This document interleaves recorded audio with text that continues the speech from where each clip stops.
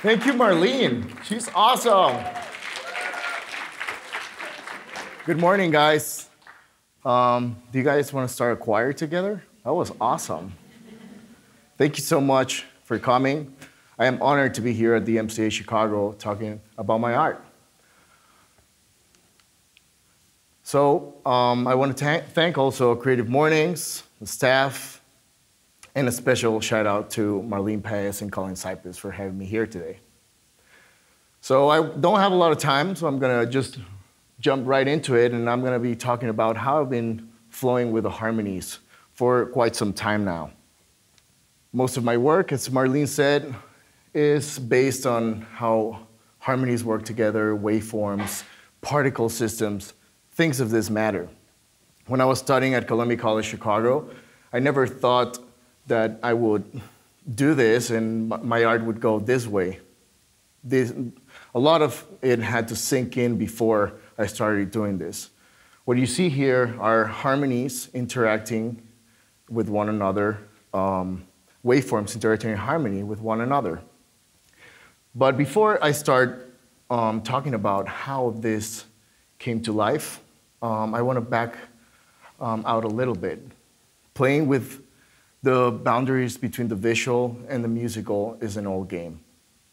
Harmonies are everywhere and can be translated to every phenomenon in nature.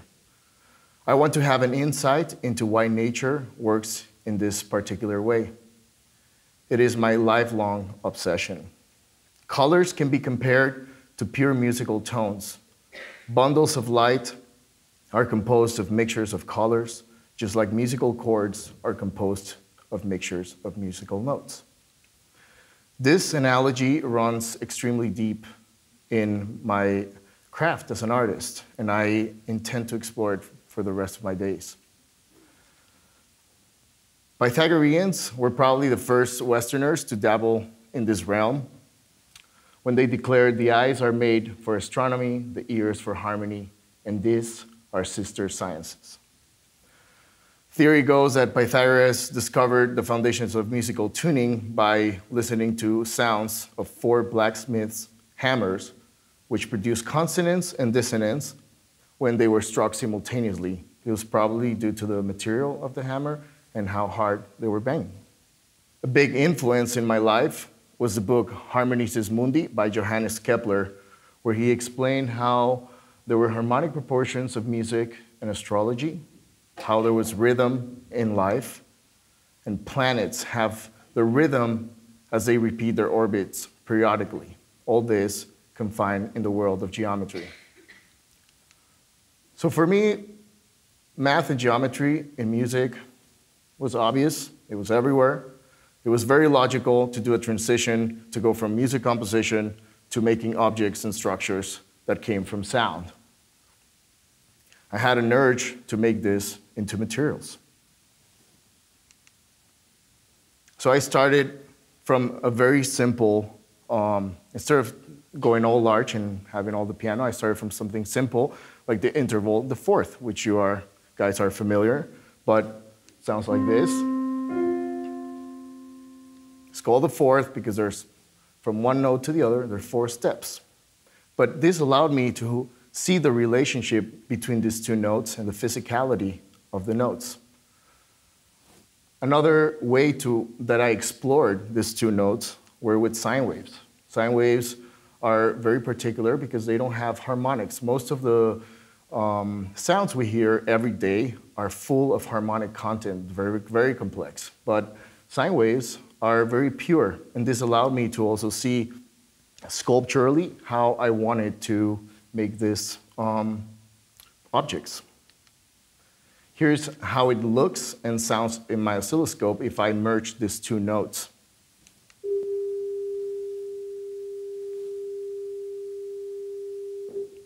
That's called a Lissajous pattern, discovered by Antoine Lissajous. But how can I transfer this information into the physical world? Another instrument that helped me propel this idea was the harmonograph. Most of you are familiar with it, and if you're not, think of it as a spirograph. This is from the 19th century, and if you see it has two pendulums, well, actually three pendulums, but two have the information of the frequencies and this circular motion, just like the sine wave as well, and is merging the information onto the piece of paper. This video I found on YouTube, you can see perfectly how it's merging the information and making this cool shape. So if I merge these two notes, C and F, the interval, the perfect fourth, you would get this shape. This shape, for many, will look abstract, but yet it's natural, it's biomorphic, and it has the qualities of pure natural tones. So it's not yet really abstract. Let's see how I made this in my digital harmonograph. Here I'm going to play with the two frequencies. First, the x-axis, and then the y-axis. I'm merging these two informations together, these two notes, C and F. And it looks a little bit chaotic, but once it comes to symmetry, feels good. Now I have sort of a structure, and if I increase the line and also the thickness, I get a sort of a structural anatomy that I can play with. Now I can further see how it might act with gravity. Gravity is a big thing for people that do sculpture. It's a big thing for us. We fight gravity every day. Even waking up from bed today, we had to fight gravity. So I'm still in 2 dimensions. What would make 3 dimensions? There's a C-axis there. This is how it looks in 3 dimensions. So I input that other axis, and so you can see the rotation, you can see how the amplitude, and now it's sort of a sculpture. Yet, I haven't put it out in the physical world. Technology is binded to my art. I try to get every technology I can to make the sculptures that I need, and usually I try to make it affordable, but it's never the case. So I used a 4500 Projet. This is a 3D printer the size of a fridge. And what it does, it's amazing. It binds particles of plastic, and after 36 to 40 hours, I have materialized sound.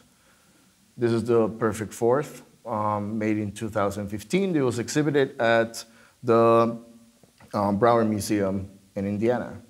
Now I have the whole musical world to myself. I have all the waveforms. I can do whatever I want, so I kept going. Here's what an octave looks like. Octave comes from 8 notes from one note to the other, and it resembles an 8. Is that a coincidence? I'll let you guys decide that. Here's a perfect fifth. And I've been playing with simple intervals, but what if I add more modulation?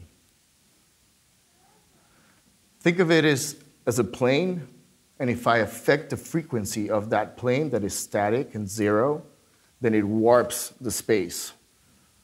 For me, this is a snapshot of time. Here, the sculptures are able to be made due to their simple and regular vibrational structure. This is internal waveform and figure 8. They were exhibited at Design Week in Saudi Arabia. This next sculpture comes from more of a sculptural background. Just like Michelangelo carved the Pieta out of a piece of marble, I used a CNC 5-axis machine to carve that.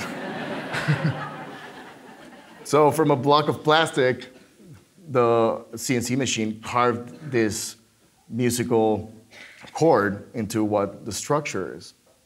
Then we also used a computer to make the color. I called it Ricardo Pink, but really it's magenta, and then we placed it on top of a pine wood. This next Lissajou form is called Diabolos in Musica, the devil in music. The beauty about this, and it's called devil in music, back in the days, medieval times, people would think that you are invoking the devil by playing this dissonant chord, interval rather. I think if they would have seen this shape, they would have second thoughts on that.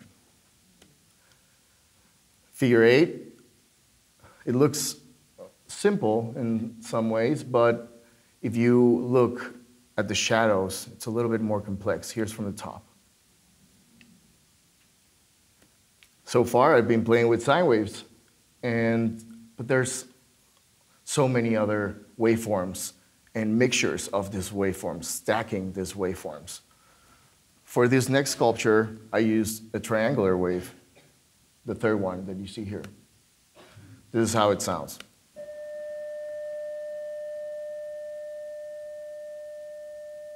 Gnarly. Here's in 3 dimensions. I had to imagine how I'm going to make this in the physical world, and what I thought was rods of steel. So we had to cut every single piece to make this sculpture. It's a 37.5 cubic inches, and here are all the pieces that we had to weld and merge together. I used a 4,000 watt laser to cut the rods of steel.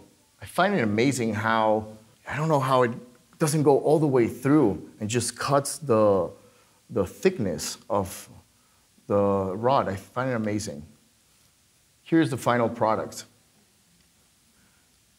I chose flat, ultra flat matte black because I wanted to have depth perspective alteration, which means if you see it from this side, the shadows will merge with the color, and it really plays with your brain when you see it you don't know if you're seeing it in 2 dimensions or in 3 dimensions. But if you see it from the other side, it will look like this. From the side, from the top, above, from afar, from another side. See, get this diamond shape. I also played with standing waves. Standing waves is a phenomenon that you can find in the macro level and the atomic level. Most of you are familiar with this image. They're called cymatics. And basically, it's a plate with sand, and if you have sound on that plate, you'll see the nodal patterns where the waves pass by. Robert Hooke and Ernst Chladni at the 18th century discovered that. Hans Jenny kept going with their book, Cymatics. I've also dabbled with this in 3 dimensions. Here's a 3-dimensional structure, cymatic structure. Here's my sculpture, Standing Waves. This cymatic structure is made with ultra-fast laser heads inside an optically perfect crystal. To achieve this imagery, approximately 5 million points were needed, with spacing around 0.65 millimeter apart to give the 3-dimensional waveforms. Here's a zoom in to another cymatic cube. I like to play with particles and waves. Just as we see the ocean, we see waves in the macro level, but in the micro level, we see molecules moving in waves. Same thing here, you see particles that create waves of sound. I will quote, "If our eyes were more perfect, we would see atoms sing, a race of beings who had this sort of direct experience would no doubt include a high proportion of poets and atomic scientists. I like this image because it's just like a little snapshot of our invisible universe. I think we are surrounded by these harmonic waves. I've also played with two-dimensional sound in terms of paintings and other 2D images. Kandinsky, one of my heroes. The idea of music appears everywhere in Kandinsky's paintings. He believed shades resonated with each other to produce visual chords and had an influence on the soul. Here, Kandinsky plays also with harmony in color and how these colors interact to play visual chords, which is very interesting. I made this image of repetition of sound, and I'll quote Kandinsky here with, "Repetition is a potent means of heightening the inner vibration and is, at the same time, a source of elementary rhythm, which in turn is a means to attainment of elementary harmony in every form of art." Again, Johannes Kepler, The Rhythm of Life. Here we see repetition and the harmony and rhythm, they all bind and come to be one. Here's my painting, Harmonics, and you can see the waveforms traveling in space. I know most of you are familiar with silkscreen, but I wanted to show a little video of the process, if I may. There we go.